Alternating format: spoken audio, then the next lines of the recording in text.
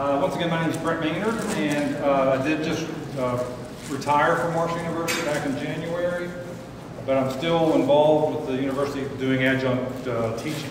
But my 9-to-5 job, I quit doing it. So it gives me a little bit more time to do my hobby, which I truly enjoy, which is doing astrophotography.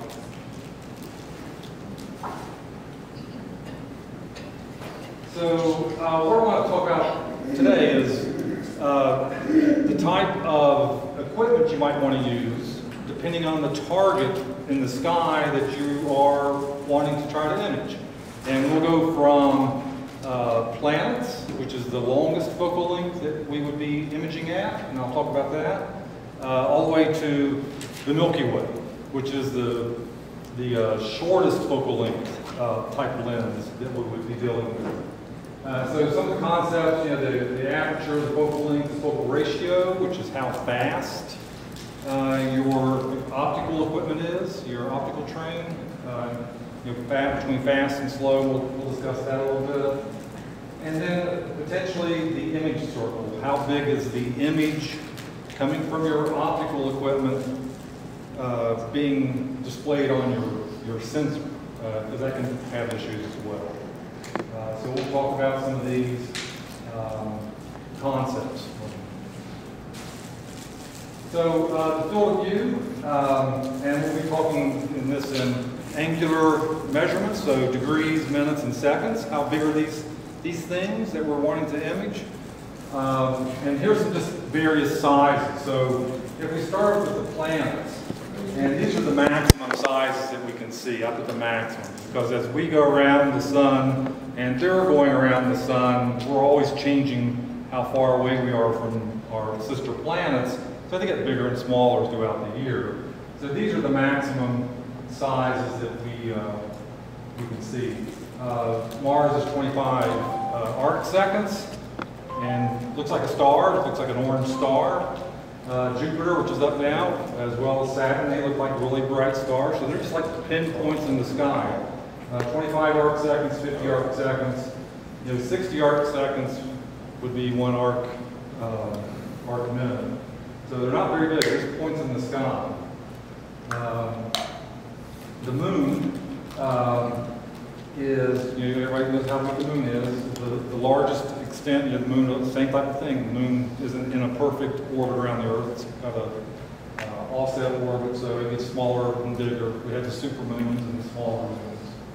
And it's just over half a degree, 34 arc minutes in size.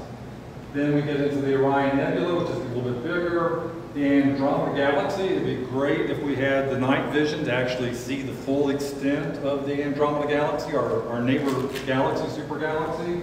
It's 3 degrees, a little over 3 degrees wide, which is about 6 moons. We could put like 5 or 6 moons side by side, and that's how big the M31 of the Andromeda Galaxy is if we could see the full extent. Now, in a dark sky location like we have here in the mountains, Blackwater Falls, you can actually see the Andromeda Galaxy naked eye, just the central part of it, because it's dark enough here.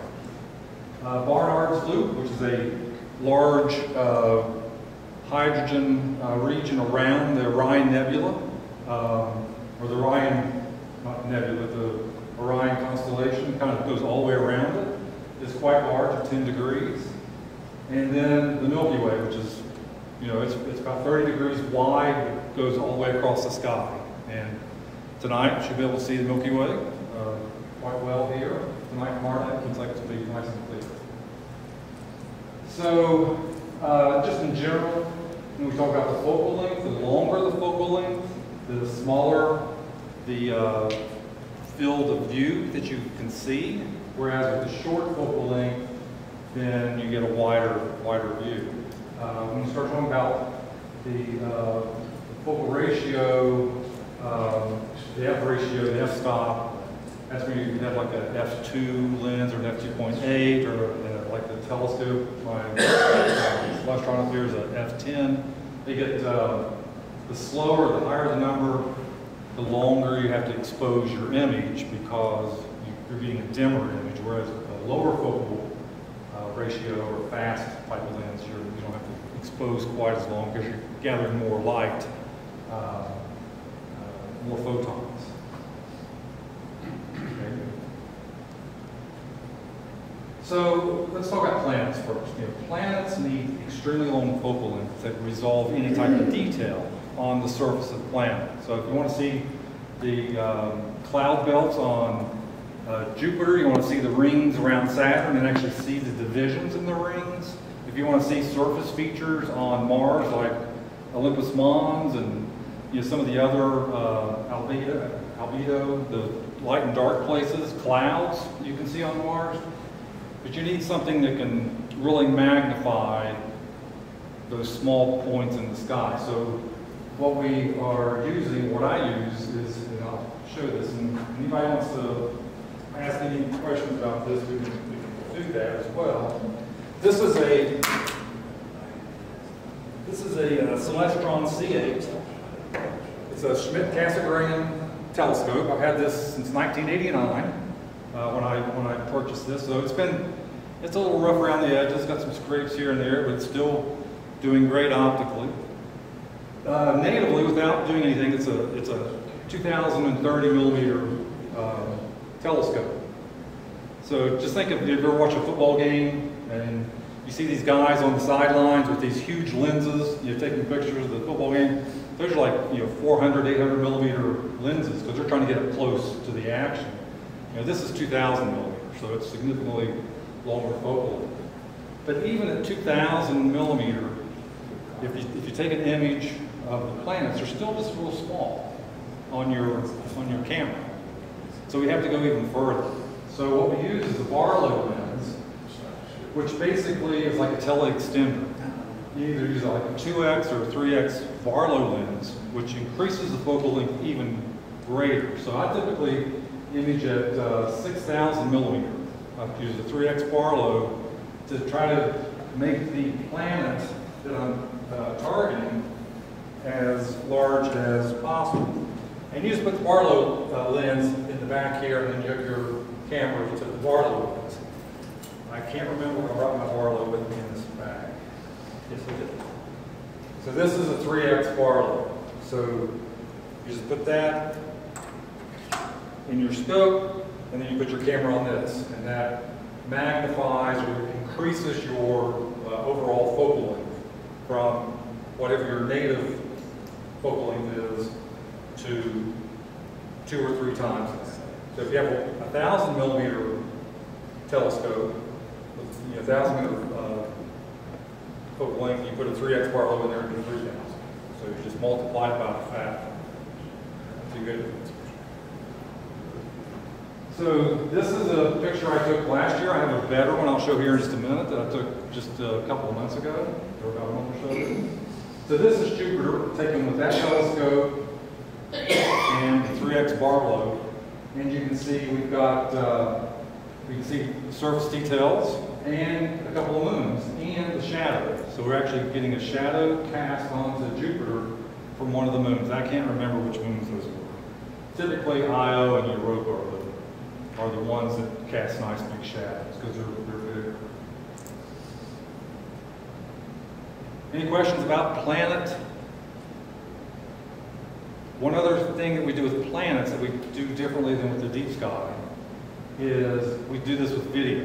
We take video to do planetary imaging because, especially here, we're always fighting the jet stream. So we have the jet stream overhead. If you go out at night and you look up and the stars are twinkling, that's not a good time to do planetary imaging. It's like looking down a highway on a hot summer day, and you can see how the highway just is wavy, and you have these little mirages and stuff. Well, the same thing's happening through the atmosphere, especially if the jet stream's above, because the air is real turbulent, and all those photons passing through that disturbed air makes the planet dance around and shimmer, and that just destroys the detail. So what we do is we take video, and we take lots of frames. We try to get 2 or 3 minutes of video, typically, and the more frames the better. So if you have a high-speed camera, a dedicated imaging camera, you can capture like 100 frames per second. So you might capture 20,000 individual video frames, and then we throw away maybe 3/4 of them because they're blurry, they're distorted. But occasionally you have these really short moments of really good seeing where the planet just kind of snaps into focus, and we take those and then we run those through software to stack them on top of each other to bring out more and more detail. So that's what we do with Planetary. We take video and we take we want lots of frames, and then we throw away most of them and keep the best of the best to actually then process into a final image. So Planetary is hard here.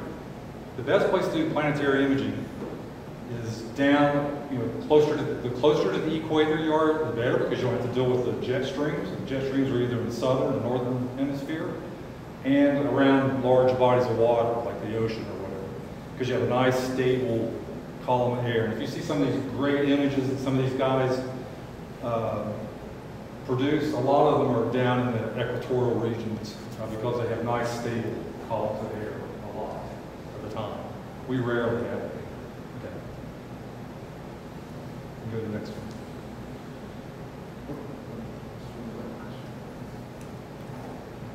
So the next one we want to talk about are galaxies. So I'm going from the longest focal length planets to the next longest focal length, which are galaxies. Now, we're lucky that we have a huge sister galaxy, Andromeda M31. It's huge. It's right next door. Most galaxies are small, so they're hard to see. So you actually have to throw some focal length at galaxies in order to start resolving the same type of issue. You're wanting to resolve details. You want to see the dust lanes. You want to see features within the galaxy. So we're still using relatively long focal length, from 180 millimeter up to 2,000 millimeter in focal length. So when I'm talking about 180 millimeter, the majority of my imaging, typically I'm doing wide field stuff, some galaxies occasionally, but typically I'm going after the colorful stuff, nebulas and the reds and the blues and the nice colorful images. And I use this lens right here a lot. This is an old 1980 something, early 90s Nikkor 180 millimeter lens. And so some of the pictures you'll see, I'm going to show a picture gallery of some of my most recent images over the past couple of years. And some of those are with this lens right here. I got this on eBay, relatively cheap. Astrophotographers realize that this is actually a pretty good lens, and so they're a little bit harder to find now. It's a Nicole 180 millimeter prime lens, manual focus. And then I go up from there. This is another Nikon lens, which is 300 millimeter, so it's a little bit longer focal length. And this is good for like M31, the Andromeda Galaxy. The 180 or this one is a really good lens to get detail from those particular galaxies. Anything else, then we start moving up into longer and longer focal lengths. One of the issues or the challenges with galaxies, a lot of the galaxies are faint. They're hard to see. I mean, even if you look at them through the telescope, they're just kind of like gray, fuzzy patches. You can see some detail in a nice big telescope. But when we're trying to catch all those photons, we're running into some challenges. One being the longer the focal length, the slower the scope, the more photons we need, the longer the exposures, the more exposure. So it's more challenging to start imaging some of these fainter galaxies. And so at least I play some games with that. One way of doing that is the opposite of the Barlow lens that I have in here right now, which increases the focal length. You can use a focal reducer, which reduces the focal length. So this is an old one I got on eBay. It's an old Lumicon focal reducer, which does quite well. It's right on the back of my C8, and it takes it from a f10, 2000 millimeter, down to around the 1200 millimeter at f6. So it makes it significantly faster and a shorter focal length. So I don't have to take images quite as long. The exposures aren't quite as long, so I'm not battling my mount, I'm not battling the seeing, I'm not battling the balance on my scope and stuff, because if you start imaging long exposures at 2000 millimeter, that takes some effort and trial and error to make sure that you're able to do it. When you put a focal reducer on, it makes it easier, plus it's faster, you're getting more photons. The image gets smaller, but you're being able to capture the photons a lot quicker than you would normally. You can also buy scopes, which I haven't done yet. I would like to get a scope that's somewhere around the 800 millimeter range, maybe 600, 800 millimeter, and take some images of that. So I have a pretty big jump from 300 to 1200. I don't have anything in between.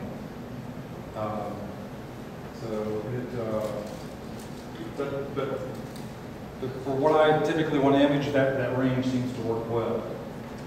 For most galaxies, as I mentioned, I put the focal reducer in to lower the focal length of my main scope down to 1200. The CA with that focal reducer. Okay. So this was taken earlier this year. I think back March, I can't remember exactly, March, April time frame. So this is M51. Of course, projectors don't do these images justice. If you can see it on the screen, there's a lot more detail. If after we talk or whatever, we're going to actually see the full resolution images rather than what you're seeing on the projector, you come up to the laptop here and we can take a look at this. So this is, and this takes time. This is I think a total of about 6 hours of image capture data over 3 nights. So capture a couple of hours per night, and then pull all that data together and process it. Typically, I think I was taking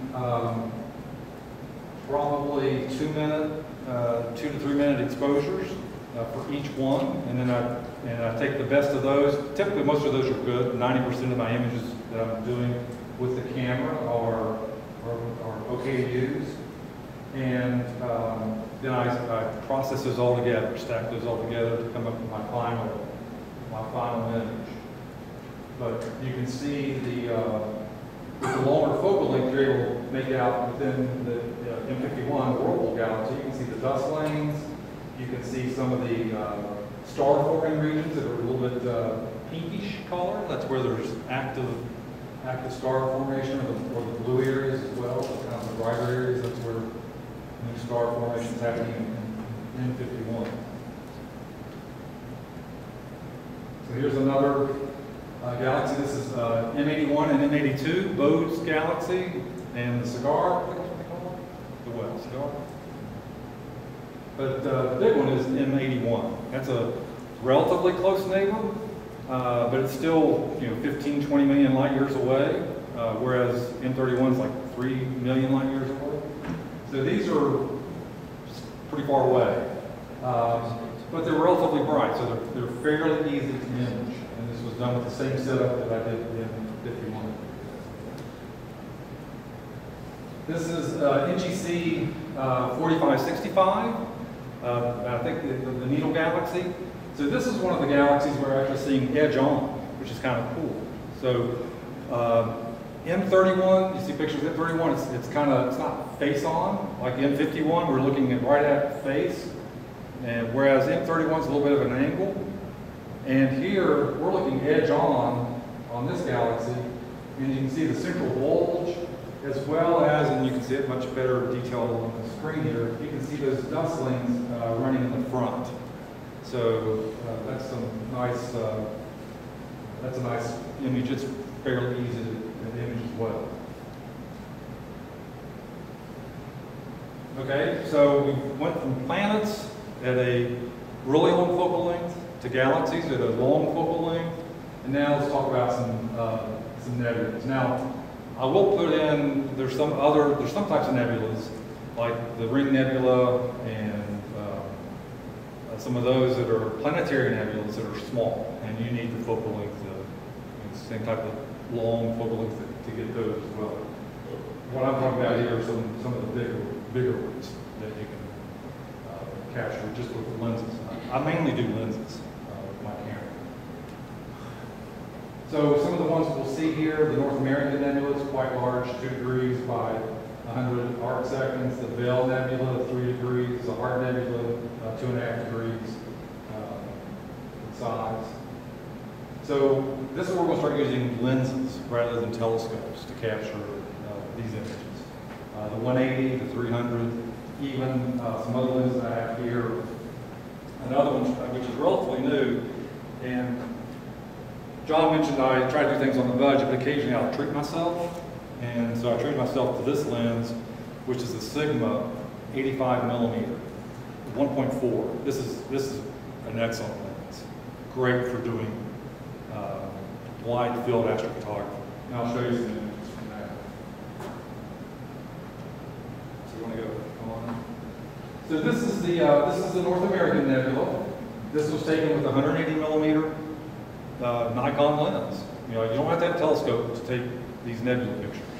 They're relatively big in the sky, and just a relatively not real long focal length 180 millimeter. That lens is fairly fast. It's an f2.8, so it's a fast lens, so it captures a lot of photons pretty quick. And so the North American Nebula gets its name from everybody know what the North. I mean, I'll go ahead and show you. So this is Florida. This is the Gulf of Mexico. This is Mexico. You know, up the East Coast. That's why it gets the North American name. There's another one in there called the Pelican. Anybody see the Pelican? If you know what the Pelican is, has anybody ever heard of the Pelican Nebula? Anybody who's not heard of the Pelican Nebula? Okay, so do you see the Pelican? Okay, so this is the eye, this is the head, and this is his beak, and this is kind of his body. So can you see it now? So you have to use your imagination. You know, they name these things. There's like the Pac-Man Nebula. There's the bat. You know, the whale. I mean, there's all these different names that people associate with the shape. Just like looking at clouds in the sky. So you kind of have to use your imagination. It's like you're looking at a pelican from the side. So you see his head, his eye, and his feet kind of thing. Okay, good next. This is the Orion Nebula. This was taken also with a 180 millimeter lens. This is, if you're ever going to image a nebula, do the Orion. It's the easiest. It's the brightest. It's easy to do. There's a couple of local challenging things after the first one you'll do. You'll see if you take like a 1 minute exposure of the Orion Nebula, then all this area right here is just completely white. It's all blown out. It's overexposed. So what you do is you take some 1 minute exposures, then you take some 30-second exposures, then you take some like 10-second exposures, and then you blend all those together. And that way you can see this subtle detail in the central area, which is called the trapezium. There's 4 stars there. They're really bright, hot, energetic stars that are basically lighting up that whole region. And if you expose it too long, it just turns white. It's just like taking a picture outside, you know, and don't have your settings right. It's just completely white. So that happens there. So this is the Orion Nebula. It's right there in the sword of the Orion, the hunter. You know, he's got the belt stars, and he's got the sword coming down. The Orion Nebula is right there in the sword. Easy to see at night, easy to image. Okay. And this is another, and the Orion is a good one during the wintertime, because that's when Orion's up. Also in the wintertime is the Rosette. So this is the Rosette Nebula, and if you look at it, it's kind of like a rose. You know, it kind of looks like you're looking down on top of a rose. And 180 millimeter telephoto lens. Nothing special about having a big scope training to do these nebulas. Okay. And then when we start talking about wide field, we want to even go wider. So these targets, it's like I'm holding up my thumb, you know, so I can cover the Orion Nebula with my thumb, I can cover the Rosette with my thumb. If I hold up like 2 fingers, I could cover the North American Nebula. So they're not very big. Compared to planets and galaxies, they're big. But there's some things we want to even go wider, like the Milky Way. So we want to go really wide field. And you can see images available online where people use like a fisheye lens, where they get the whole sky, horizon to horizon. And so you'll see people that do that. And then you can just go up from there to about 85 millimeter focal length before you start starting to pinpoint some of the stuff you want to see. So the type of lenses I use for that is, this is an old lens that I use with my older camera, because the main camera I use now, and I'll talk about that here in a minute, is a Canon RP, and I modified it to make it more sensitive to the hydrogen alpha, the reddish, pinkish nebula. And that's my main camera now, but I still use this lens occasionally. This is a Tacina 11 to 16 millimeter zoom. So this is very wide field. You know, 11 millimeter, you get a good chunk of the sky.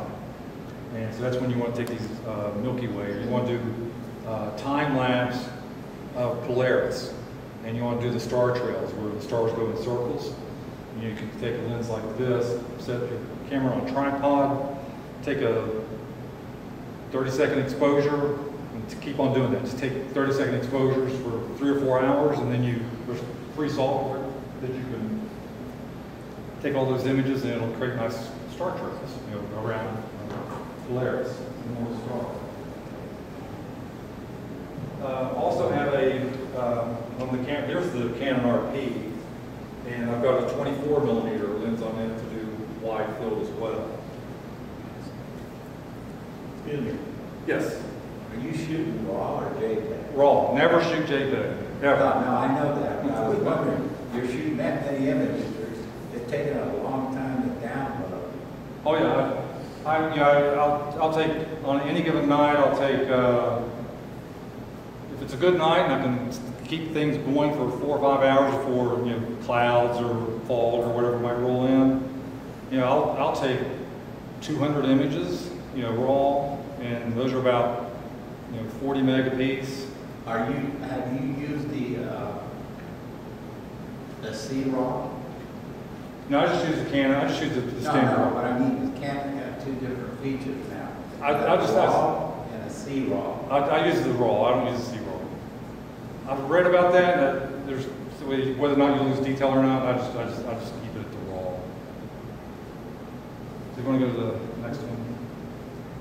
So this is this was taken up on Dolly Sods, which is just that way. If you've never been to Dolly Sods, you get up to Dolly Sods, especially at nighttime. It's about 4,100 feet in elevation. It looks like a different part of the country up there. It's a nice place to go if you've never done it. You can't really see it. You can see it on there. On this one, there's a road right here. This is the main fire service road that runs up to the Dolly Sods. And this was taken earlier this year. That's a single exposure, 60-second exposure with that 24 millimeter lens on that Canon camera. It's nice and dark up there. Okay? That wasn't on a tracking mount? No, just a single 60-second exposure. What's the green glow on the horizon? Go back. It's like green on the bottom. What is that? That's a combination of sky glow, oxygen, and in the distance, when you skip, the closer you get to the horizon, you're looking through more and more atmosphere. So if there's any distant lights down there, you'll kind of get some stuff lighting that up. Was that a city, or what's in that direction? There's nothing in that direction, but there's still stuff down there. I mean, that's looking south. I've got a time lapse, and I should be able to find it, and you can actually see the oxygen glows green when it gets ionized, and you can see these. It almost looks like an aurora. At first, I thought, did I capture an aurora? because it kind of goes in waves. This